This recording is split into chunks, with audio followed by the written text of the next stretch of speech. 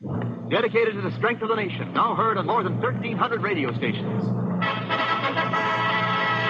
Proudly, we hail.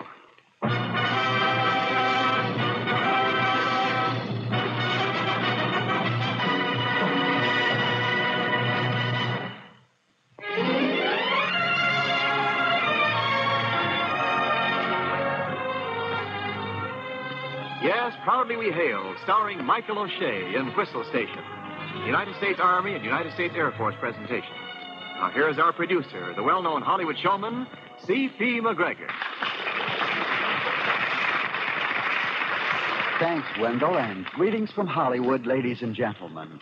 Welcome to your Theater of Stars, where Hollywood's outstanding motion picture personalities join us in plays we know you'll enjoy. That dynamic and personable actor, Michael O'Shea, is our Proudly We Hail star and portrays a disillusioned but philosophical Broadway playwright en route to destination unknown. At the moment, waiting for a train and for things to happen in a little wayside station. Things happened almost too fast, and certainly things that never happened before in the little whistle station. There is excitement and tense drama, and a portrayal that finds Michael O'Shea at his best.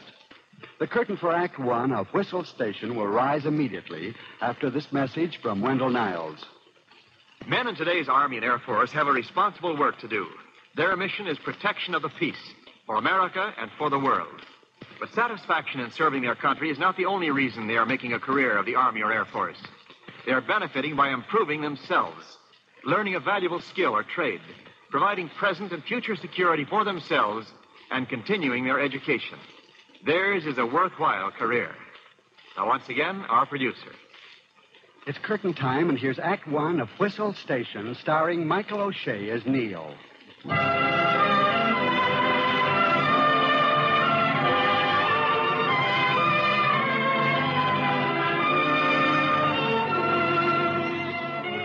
light snow falls, heralding the arrival of winter.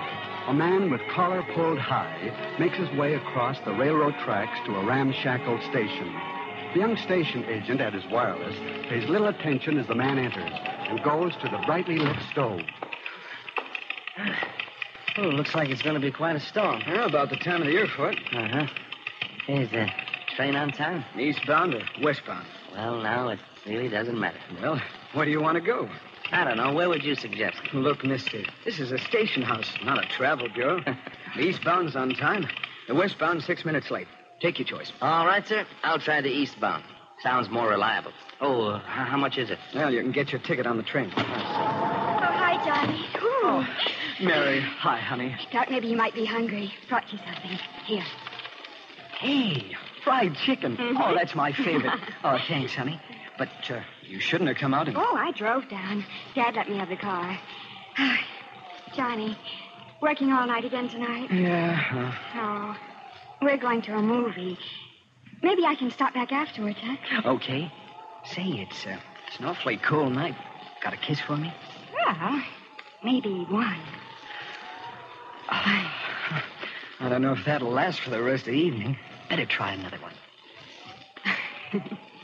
I hope people will understand we're engaged. Oh, what's the difference? Yeah, he's right. What's the difference? Doesn't make any difference. Do what you want. Don't pay any attention to what people think. And that's the only way you can get along in this world. What? Oh, I'm very sorry. I didn't mean intrude. I guess I talk too much, huh? Oh, no, it's all right. I'll see you later, Johnny. Okay. Oh, excuse me. My fault. Pardon me. Bye, Johnny. Bye, honey. When is the train for Hartford due? 40 minutes. Oh, do you sell magazines? No, sorry. You can read my newspaper if you like. Oh, well, thank you. Oh, that's all right. And please, share the stove with me here. You must be cold after that walk from town. I didn't say I came from town. No, you didn't. Why are you running away? I'm not running. Who are you? Me? Oh, I'm just a man who reads the newspapers. Here it is, right on the front page. Your picture and Mike's picture.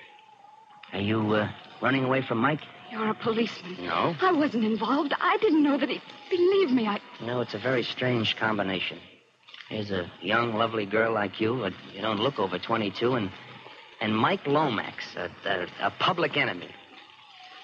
Well, as they say, you meet the most interesting people in railway stations.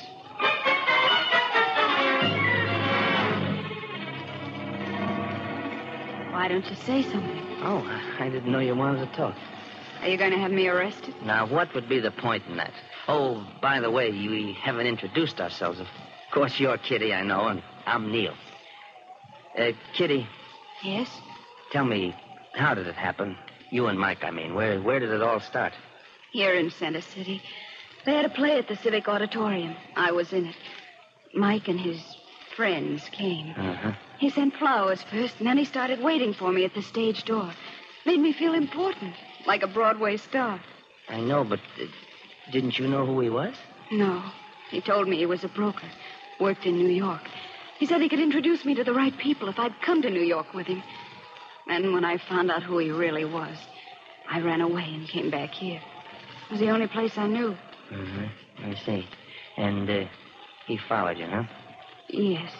Well, apparently it wasn't a completely unprofitable trip. You see, according to the newspapers, he got away with more than $60,000 of the Citibank's money. I didn't see him. Not once while he was here. Honestly, I didn't. I know. But the police seem to think you know his whereabouts, Kitty, and so they issued a warrant for your arrest, too. It's awfully bad to be running away, isn't it? Yes. Yeah, I know how you feel. You see, I ran away once, too. 5 years ago, I guess. And I'm still running. Kitty, do you know what I ran away from? No. You'll never believe it. Clippings. Newspaper clippings. Taken from the drama section of the Times, the Tribune, the Mirror, the News, the Post, and even PM. Mm-hmm. Kitty, it was a rotten play. You're an actor? No, I'm not an actor. I'm a playwright. Or at least I thought I was a playwright. You see, Kitty, I had a message. Oh, yes, it was a beautiful message. Took me 3 years to write. Took 207 pages, 14 scenes. In length, it exceeded by 6 minutes O'Neill's strange interlude. In content, it had all the dramatic impact of the Strawberry Festival. Oh. Didn't you ever think of trying again? No, thanks. But you should. One failure isn't the end of the world. Why... Yeah, this is really cute. You're giving me advice now. That's very odd, Kitty. I didn't mean to. I'm sorry. Oh, no, please, don't be sorry. There's no need to be sorry. I'm the one who's sorry. I'm sorry for myself. And you know, it's really a pretty wonderful feeling. It's a kind of a wonderfully smug kind of a feeling. It makes you right and the rest of the world absolutely wrong. Now, what more could a person ask for? Happiness? Bravo, Kitty, bravo. The right line at the right time. The heroine crosses center stage, faces hero, lifts her head proudly and speaks. Your thinking is distorted, sir. What matter these material things? Have we found happiness? The curtain falls, applause in the end of the second act. You're clever, Neil. You take everything I say and twist it to your way of thinking. Oh, now I am sorry, Kitty. I didn't mean to do that. It's just that... What's the matter? Mike. Hello, Kitty. Mike, you... I'm taking a train out of here. Guess you're doing the same thing, huh? Hey, pal, when's the next train for the east? 9:05. 20 minutes. Mind if I sit down, Kitty? Mike. We'd appreciate your company, Mr. Lomax. Why'd you call me that? Why not? It's your name, ain't it? Here's your name and your picture in the evening paper. So you know. Well, what are you going to do about it? What am I? Well, wouldn't it be more apropos if I were to ask you the same question? Yeah, maybe it would. Okay. Just stay where you are and don't get any ideas. This gun's got real bullets in it. Oh, don't worry. I haven't had an idea in 5 years. And besides, I don't think the gun's necessary, Mike. I'll do the thinking, mister. Hey, you. Yeah? What? Get away from that wireless. Over here. Snap it up. Sit down right there on the bench. Okay. This is more like it. You know, Mike, you're a very interesting personality. We don't need no funny talk. No, I'm not funny. I'm quite serious, Mike. There you sit with a gun in your hand, and neither of us have any weapons, but still, you're the one who's frightened. You're crazy. I'm crazy, huh? Look at yourself, Mike. Look how your hand trembles and those beads of perspiration on your forehead. A tough guy, a dangerous criminal, but the criminal has no nerves of steel, no deadly stare, no malaprops. I'm disappointed. It's not at all the way I imagined you'd be. Well, you know, Mike, I think you're miscast. Quiet, dreamer. quiet before I lose my temper. You lose your temper, then what, Mike? Would you kill me? Without batting an eye. You know, I believe you would, Mike. Yes, sir. I believe you'd do just that. Shut up. Oh, Mike, he doesn't mean anything. Kitty, I didn't like you running away. I didn't like it at all. I never wanted to see you again. But I got dough, real dough, $60,000 right there in that suitcase. That's enough to last Until you rob another bank. Shut huh? up. Strange, Mike. The criminal's trend of thought is quite like that of an alcoholic. Now, the drunk requires a bottle to feed his ego, and the criminal, he's got to have money, lots of money. Now, do you honestly believe that the dollars in that suitcase have added anything to your stature as a person, I mean? Or do you believe that Kitty would go away with you now, whereas she wouldn't before? Mike, have you ever read The Devil and Daniel Webster? What's that? What's that? It's a story of a man who mortgaged his soul to the devil. And that's what you're trying to do, Mike. You're trying to buy souls.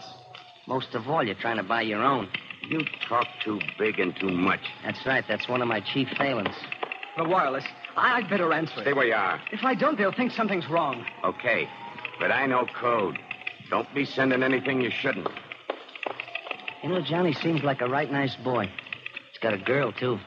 She brought him some fried chicken tonight. I guess they're going to get married. So what? So what? Well, I wouldn't like to think that there was a chance of anything happening to him. You're getting nosy again.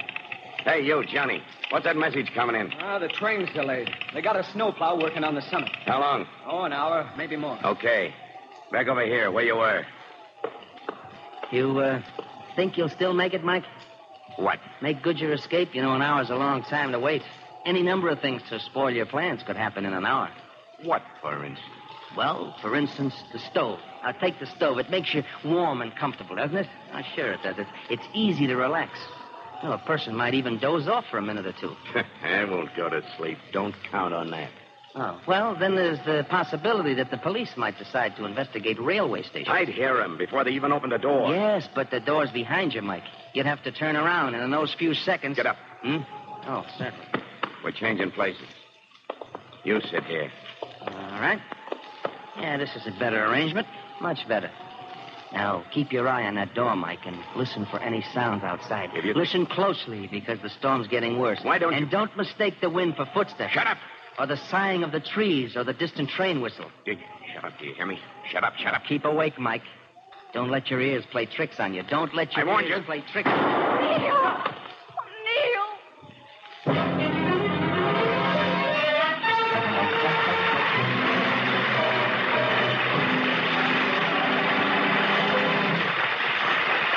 We pause briefly from our story, Thistle Station, starring Michael O'Shea, for an important message from our government. High school graduates, did you know that your high school diploma entitles you to choose a career in aviation? It's a fact. Under the Air Force Aviation Career Plan, you can choose the aviation skill you want to learn. Yes, you not only have your choice, but you choose before enlisting. If not accepted for the Air Force Technical School you have selected, you're not obligated to enlist. If accepted, you enlist for 3 years and are guaranteed the aviation training you have selected. Some of the phases of aviation you can choose training in are radio or radar, control tower operation, aviation engine mechanics, and nearly 40 others. Under the Air Force Career Plan, you not only receive training for a career in aviation, but also draw good pay right from the day you enlist. And you'll find advancement opportunities increase as you become more proficient. Ask at your local U.S. Army and U.S. Air Force recruiting station about the Aviation Career Plan today.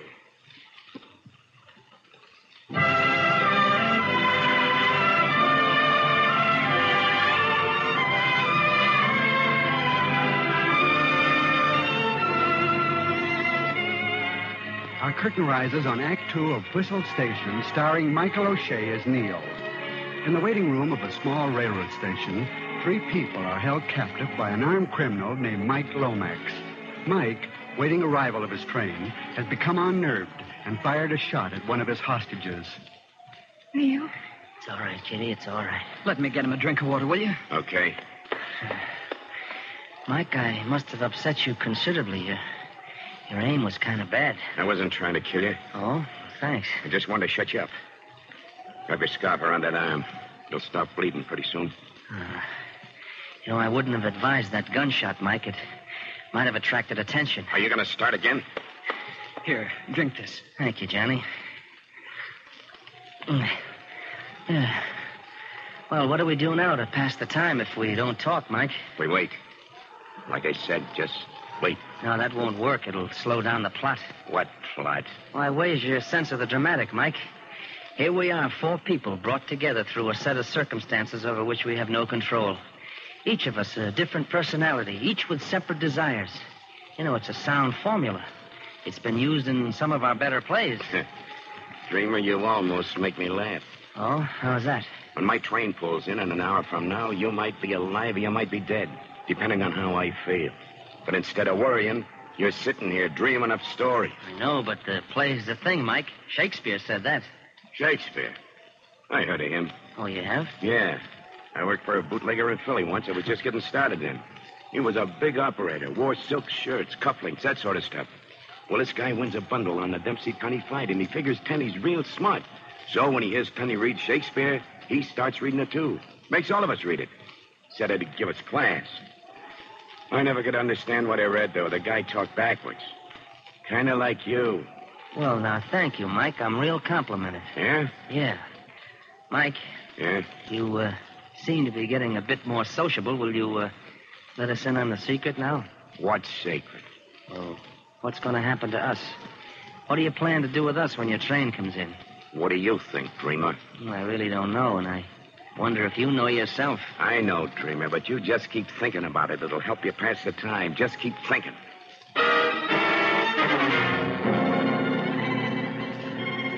Neil, how's your arm? Oh, it's fine, Kitty. It's fine.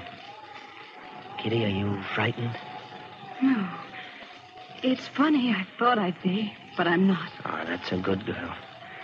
I wouldn't want you to be a type. What do you mean, Neil? Well, you see, it's a good plot. No stereotyped characters. We wait and wonder with courage and a minimum of dramatics. Whither are we bound? To heaven or hell? We, the 4 lost people. That sounds almost like poetry. Oh, it's not, though, and I apologize. It just popped into my head. You must have been a very good writer, Neil, in spite of the things you told me. A person is equal only to his faith, Kitty, and I guess I just didn't have faith. You could, Neil. You will, I'm sure of it. Do you have faith? In what? In yourself, of course. I hadn't until now. Now, for some reason, I believe I could be someone. I believe for the first time I could achieve the things I've always wanted. That I could find happiness. There's that word you don't like. There's that word I don't understand. I thought you could understand everything, Dreamer. I thought you were a real smart guy. No, Mike, no. I'm not even as smart as you are. You see, I'm stuck for a tag. What do you mean, tag? A tag, the ending to a story, Mike. You know it, don't you? Sure you do. So long as you hold that revolver, you'll be able to write the tag to our play. So I'm a writer now, huh, Dreamer? Well, Johnny, Oh! Shut that door. Get over here by the stove. Mary, honey, don't be scared. Just do like he says. Well, here's another character for you, Mike. This is Mary, Johnny's girl. Okay. You sit next to your boyfriend. Face me. Johnny, what is this? Oh, he's waiting for a train, and he's afraid we might call the police. Johnny. Oh, take it easy, honey. It won't be long. Just take it easy. Johnny, he won't... Don't try to anticipate Mike's actions, Mary. I've tried it and to no avail. Just study him, Mary. Learn from him. Learn while you have the opportunity. Learn? Yeah. You see, here in this little way station, Mike is the world. He's something you've never seen before. He's fear, frustration, evil, disappointment, all the things that you and Johnny hadn't planned on. And maybe this is something you hadn't planned on, Dreamer. Come on, get up. Mike, what are you going to do? Start walking, Dreamer, over to the wall. Mike, don't. All right, Dream. Turn around. Face the wall. Shouldn't I say a prayer? If you can think of one. Mike, stop. You're insane. Get away, Kitty. He hasn't harmed you. You can't do I don't anything. like him. He makes me jumpy. I don't know why I waited as long as this. I won't let you do it. Stand back, Kitty. Do as he says, Kitty. No. Get away from him. No. Why don't you shoot now, Mike? Don't stand in front of him. I can't kill you, Kitty. Why not? Am I any different than the rest of these people? I'm going to take you with me. No. That's why I came to this town. That's why I got the money. Kitty. Everything Neil said was the truth. That's why you want to destroy him. Well, I believe those things, so destroy me too, Mike. Kitty. What's that? Another message. Well, answer it. Now, the eastbound got through. Arrives in 6 minutes. All right. All right, get me some rope. What? Rope. Find me some. There in the closet. All right, now first you. Down on the floor. Put your hands behind your back. Look, mister. Shut up. Now, throw the finger right. Now. There. Got out a hold. Okay, now you, Mary. Oh, please, Get over here. Yes. Dreamer, Kitty, over here by the bench on the floor. If I can... That's it. Yeah. All right. That's it. You're forgetting something, Mike. What? The teletype. If one of us were able to loosen our bonds after you left, we could send a message, and they'd stop your train, Mike. Well, now you're being real helpful, Dreamer. We better fix that. There. That should take care of the teletype. Thanks for the thought, Dreamer. Oh, that's all right. And thanks for not shooting us. Then we're even. No, we're better than even, Mike. Much better. How do you figure? Well, you see, you've taught me something, Mike. Something I never knew before. You see, we're really kindred souls, you and I. You've been trying to escape the law, and I've been trying to escape from myself. But the end result is the same. There is no escape. I'll get away, all right. To where, Mike? The next town, the next city, another country? Where will you be able to walk down a street without feeling pursued? Where will you find a friend you can trust, or maybe just someone to talk to? And most of all, Mike, when will you find time to sleep? I'll get by. For how long? I've been chased before, but the best of them, I'm still around, ain't I? Yeah, and you're still running. What's it matter, so long as you stay out in front? Ever been to a dog race, Dreamer? No. A lot of dogs chase a mechanical rabbit around the track, and the people bet on which dog will win the race. If they had any sense, they'd bet on the rabbit. That sounds like your train, Mike. Yeah. Kitty, Yes? you can still come with me if you want. I hope they catch you, Mike. I pray they do. For your own sake. Okay, stay where you are. You're the smart ones, aren't you? Look at yourselves, the good and gallant little people. You make me sick, all of you. Aren't you going to gag us, Mike? Nobody will hear you with that storm outside, so you can go ahead and yell. Yell your fool heads off. So long, you good little people. There's the train now. Outside the window. Yes, Kitty. How soon do you think they'll find us? Not long. He's coming back. Johnny, why didn't you... That man, the one who just boarded the train. It's Mike Lomax. Figured something was wrong up at the tower when your board went dead. I brought a couple of our detectives. Oh, don't bother about us. Stop Lomax. Okay. Joe, Peterson, the guy who just got on the train, it's Lomax. There, that's him now. Hey, you, Lomax, stop. Stop where you are. Stop or we'll shoot. Can you see anything? Nothing, Kitty. What happened? We gave him warning. He's dead? Yes. Now, come on, we'll get you untied. Wait a minute. There. Is everyone all right? Yeah, fine, thanks. Your shoulder, that it's bleeding. It's just a nick. Neil, you told Mike to pull out those wires. You knew what had happened. Well, I could hope, anyway. Well, it's all over now, Kitty. Curtain falls. End of Act 3. Where do you go from here, Neil? Well, I guess back to New York. You know, Kitty, it's strange when one comes so close to death, how much it makes you want to live. Neil, Yes? Neil, would you take me with you? Well, now, you know, I was going to ask you just that, Kitty, but I just wasn't sure. Kitty, it won't be easy. It'll be starting at the bottom, and there'll be promises and disappointments, cheap hotels, the automat, but maybe between the two of us... The two of us. The two of us. That's our train out there, Kitty. Come along. It's waiting for us. And you know what? I think it's been waiting a long time.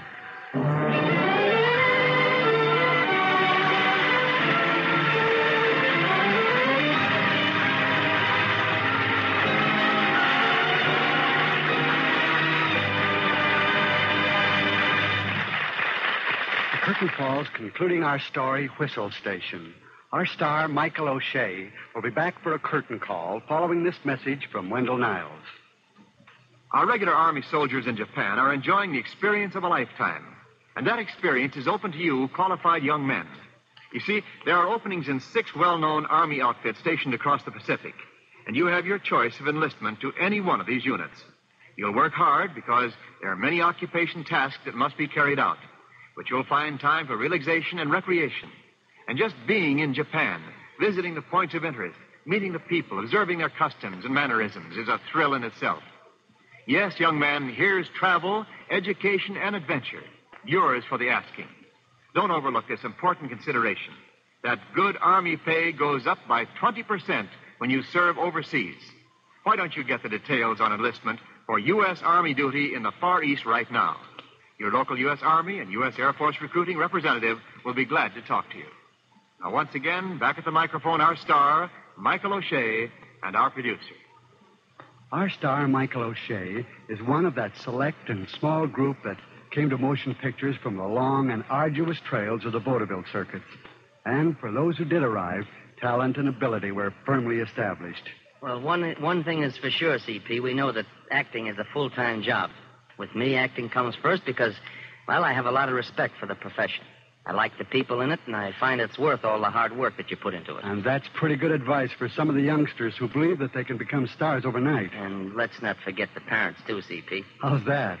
Well, take summer theaters, for instance. You have a professional cast and maybe a staff of 20 or 30 boys and girls who pay for their schooling privileges, you see.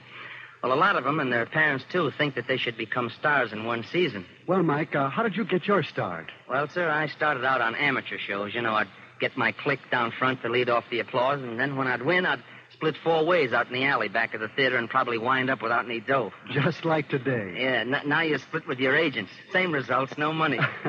Then came vaudeville. You sang and danced, didn't you? Yes, but without any set formula, until I got some very good advice from a friend, George M. Cohan. Oh, what did he say?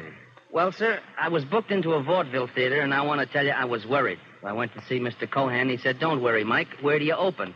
I said, "Well, Mr. Cohan, I'm opening in a little theater in Brooklyn." He said, "Oh, that's easy. It's a cinch." He says, "All you do is open with an Irish song, put a popular ballad in the middle, and close with Ailey Ailey, and you'll kill the people." How'd you do? They love me in Brooklyn. And we love you here, Mike. We want you back real soon. Well, that's as good as done, sir. Now, what's the bill read for next week? Next week, Mike and ladies and gentlemen, we have a bright and sparkling comedy titled Take One, Miss Palmer. As the name implies, Francia Palmer is by nature a very indecisive young lady. Francie has 2 suitors and can't make up her mind which one to marry. With her mother as chaperone, they all go on a cruise, but it takes a shipwreck for her to reach a decision. Our star, and I've saved this for the last, will be beautiful Virginia Bruce. Well, that sounds great, and I'll be in the wings. So goodbye for now, Mr. C.P. McGregor. Goodbye, Mr. Michael O'Shea. Be sure to join us next week, ladies and gentlemen, when we bring you Virginia Bruce in Take One, Miss Palmer. Until then, this is C.P. McGregor saying thanks for listening and cheerio from Hollywood.